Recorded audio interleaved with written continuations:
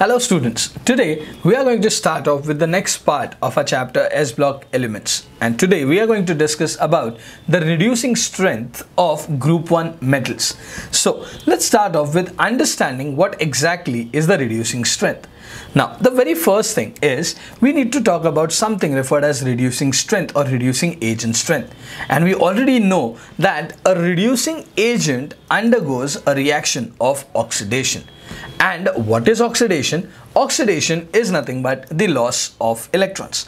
Now over here, if you just notice, we need to find out an element from group 1 which would lose electrons very easily. That's the whole point of our discussion. So let's start off with exactly knowing which is the strongest reducing agents among group 1 and which is the weakest reducing agents among group 1. So the strongest reducing agent is lithium. That means lithium would lose electrons very easily, whereas the weakest reducing agent is sodium. Now यहाँ पे एक question आता है कि lithium smallest in size है, फिर भी वो इलेक्ट्रॉन्स बहुत इजीली लूज कर रहा है because lithium has a very high hydration energy. Now let's understand कि हमारा reducing agent strength किसके ऊपर डिपेंड करता है. वो तीन चीज़ों के ऊपर डिपेंड करता है. The very first thing जिसके ऊपर वो डिपेंड करता है is obviously the hydration energy. Second is nothing but the energy of ionization. And third is nothing but the energy of sublimation. अच्छा, एक काम करते हैं, हम लोग इन तीनों एनर्जीज को पहले तो अंडरस्टैंड करते हैं, and then from the values या from the numeric values we try to convince ourselves कि हाँ, lithium is actually losing electrons बहुत easily, and because he is losing electrons easily definitely he would be a very good reducing agent. सो एक बार check करते हैं, चलो देख लेते हैं. Very first, if you talk about hydration energy, lithium का hydration energy सबसे ज़्यादा होता है. Now what do we mean by hydration energy, चलो ये भी एक बार देख लेते हैं. ओवर हियर अगर हमने नोटिस किया, लेट्स सपोज कि this is your lithium atom या lithium ion which is positively charged. Okay, if lithium ion which is positively charged, अगर इसको तुम पानी में डालोगे तो water is nothing but a dipole. Water means HOH and hydrogen has partial positives, oxygen has partial negative. So water एक dipole है. Perfect. Now lithium positively charged ion वो किसको अट्रैक्ट करेगा? वो ऑक्सीजन को अट्रैक्ट करेगा. So अगर बहुत सारे oxygen molecules from the water अगर इसके पास अट्रैक्ट हो रहे हैं, that means you would make bonds with the lithium ion, and अगर तुम्हारा लिथियम आयन बॉन्ड्स बना रहा है तो डेफिनेटली उसका स्टेबिलिटी इंक्रीज हो रहा है. So what we can say कि bonds if they go on increasing, stability goes on increasing. अच्छा, लेकिन अगर स्टेबिलिटी इंक्रीज हो रहा है तो definitely energy should be decreasing, है ना. एनर्जी लूज करना चाहिए सबको. So what we can say कि अगर stability is increasing, energy must decrease. That means energy should be lost. And who would lose more energy? तो जिसका stability बहुत ज़्यादा होगा. अब lithium positive is the smallest ion in size for group 1. So if we compare, एक चलो comparison कर लेते हैं. अगर मैं तुमको देता हूँ lithium positive which is very small in size, and if we talk about sodium positive which is slightly bigger in size, तो चेक करना कहाँ पे पॉजिटिव चार्ज बहुत ज़्यादा कॉन्सेंट्रेटेड है. ऑब्वियसली इन लिथियम का साइज बहुत छोटा है. उस छोटे से साइज पे तुम्हारे पास एक पॉजिटिव चार्ज है, and that charge would be highly concentrated. So therefore who would have highly concentrated charge? It's obviously lithium. And दस लिथियम क्या करेगा? लिथियम बहुत ज़्यादा बॉन्ड्स बनाएगा विथ वाटर. सो यहाँ पे बॉन्डिंग वुड बी ग्रेटर, यहाँ पे बॉन्डिंग वुड बी थोड़ा सा छोटा. अच्छा, अब अगर बॉन्ड्स इंक्रीज हो रहा है तो चेक करो, if the bonds are increasing, stability increase हो रहा है, एंड अगर स्टेबिलिटी इंक्रीज हो रहा है तो एनर्जी शुड डिक्रीज, मतलब एनर्जी ज़्यादा लूज होगा. This energy which is lost when lithium ion या when any positive or negative ion interacts water molecules के साथ using their dipoles. This interaction या this energy which is lost is referred as hydration energy. Okay, इस energy को हम लोग क्या बोलते हैं? Then this energy is called as hydration energy. अच्छा, यहाँ पे अगर वाटर नहीं होता एंड कोई दूसरा सॉल्वेंट होता, देन इस एनर्जी को हम लोग सॉल्वेशन एनर्जी बोलते हैं।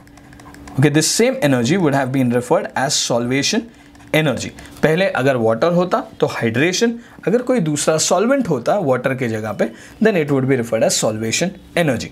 चलो अब आगे देखते हैं। सो right now we have proved कि हाँ, लिथियम पॉजिटिव एंड ऑक्सीजन के बीच में हाइड्रोजन बॉन्डिंग होगा या डाइपोल आयन डाइपोल इंटरेक्शंस होंगे, and because of this what we can say कि lithium would lose a very high amount of energy, and ये जो एनर्जी होगा, this energy would be referred as hydration energy. So if you notice, lithium has the highest hydration energy. एक बार check करो, देखो lithium का hydration energy is -520।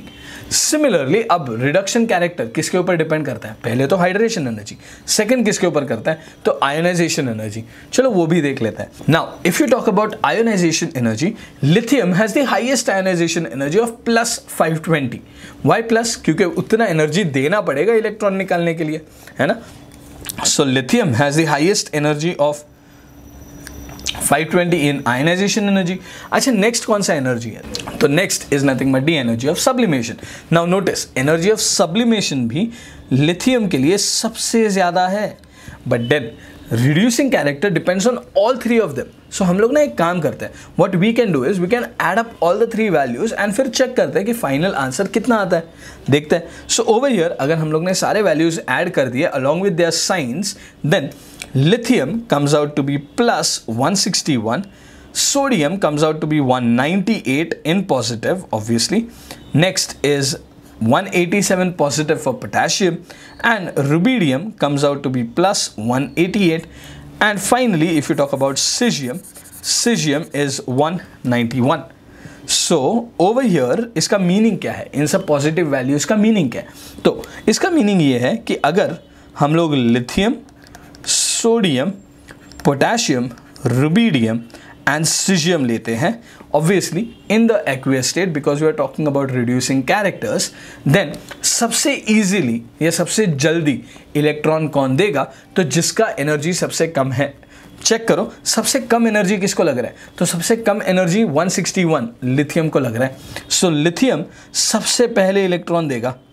अच्छा, उसके बाद कौन देगा? तो 161 के बाद आ जाएगा, देखो 187 फॉर पोटेशियम, मतलब पोटेशियम नंबर 2 पे आ जाएगा। He would give the second fastest electron. अच्छा, उसके बाद रुबिडियम आ जाएगा, and finally you would come up with caesium which is 191, and 198 पे तुम्हें मिलेगा पोटेशियम। दैट मीन्स सबसे डिफिकल्ट या सबसे हाईएस्ट एनर्जी पे इलेक्ट्रॉन कौन दे रहा है? तो इट इज पोटेशियम। मतलब अगर तुम हीट करना स्टार्ट करते हो तो 161 पे लिथियम देगा, देन 187 पे पोटेशियम देगा, 188 पे रुबिडियम देगा, 191 पे you would get it for caesium, and 198 पे हमें मिलेगा पोटेशियम के लिए।